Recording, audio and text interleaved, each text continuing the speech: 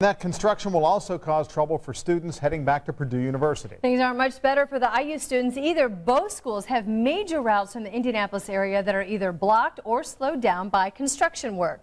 Jeremy Brilliant has what students and parents dropping off will have to face.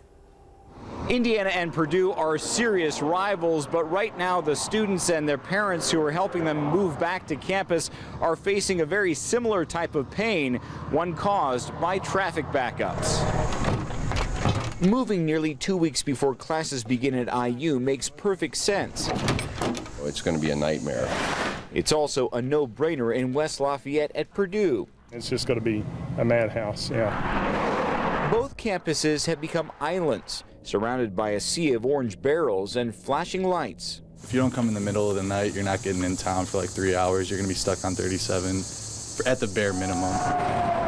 Indiana 37, the only major route into Bloomington from the north, is down to one lane for construction for several miles south of Martinsville. It was already getting busy this morning. I could tell you could tell there's cars that are traveling, packed full with college kids, not just Indy traffic. So I would imagine next week when everyone's moving down, there's going to be hundreds of cars.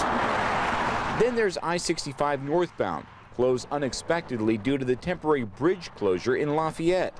I always take a different way up to avoid the traffic, and now everyone's going the same way because of the bridge dropping. So it was like I was mad the whole way here because everybody's going to be on my road.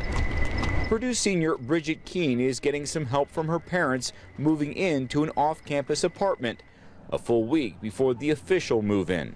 What do you think next week's going to be like? Oh my gosh. Yeah, that's one reason we're moving in today, because we didn't want to deal with it next week, yeah.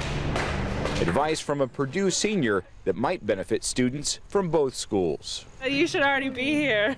Now, both to the north on I-65 and to the south on Indiana 37, there are detour areas, but keep in mind, thousands of people will be using those same detours, so really just expect a much longer commute.